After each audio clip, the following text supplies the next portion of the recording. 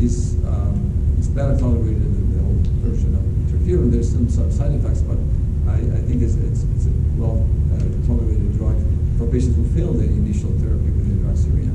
There was a study, a randomized study in untreated patients, randomizing between hydroxyurea and pegylated interferon.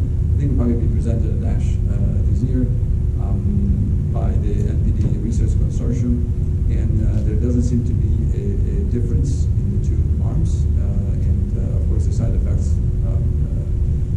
is a little bit different in the two groups.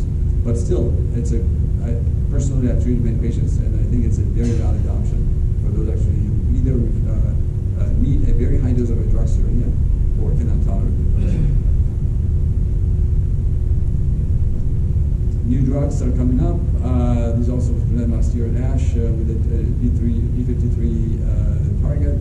Presumably we will know more, I think, down the line.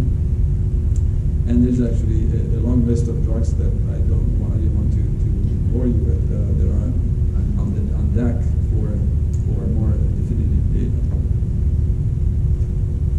Transplant, as I said before, of course, is my topic. Is the only curative therapy for patients, and we have known now for quite some years actually a reduced intensity conditioning regimen can really benefit a lot of patients up to 70 years of age. This was the initial study, the first prospective study done in Europe, mostly in Germany, showing actually a very good outcome in intermediate high-risk patients with modified primary fibrosis. This was our study showing actually that a patient with modified fibrosis with a MET sibling has over 70% probability of cure for myelofibrosis. And unrelated transplant have less, is a little bit more complicated. But I think the most, to me at least as a transplant, exciting data in transplant for myelofibrosis has been actually the experience that was started in haplotransplant. As you all know, haploidentical transplants are now commonly done in patients with any hematologic malignancy. Haplotransplant means actually a patient is only to be half compatible with the donor.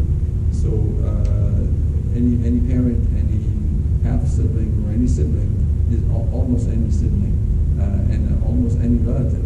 Over 94% of probability of having a haplodonor in the family for any patients.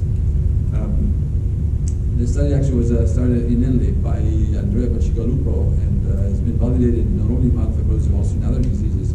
It's very compelling. This is a study showing this is myelofibrosis patients who actually, with the regimen that they developed with fludarabine, thiotep, and busulfan, followed by post-transplant cyclophosphamide, has a similar outcome, similar results than patients receiving a transplant from a MET sibling.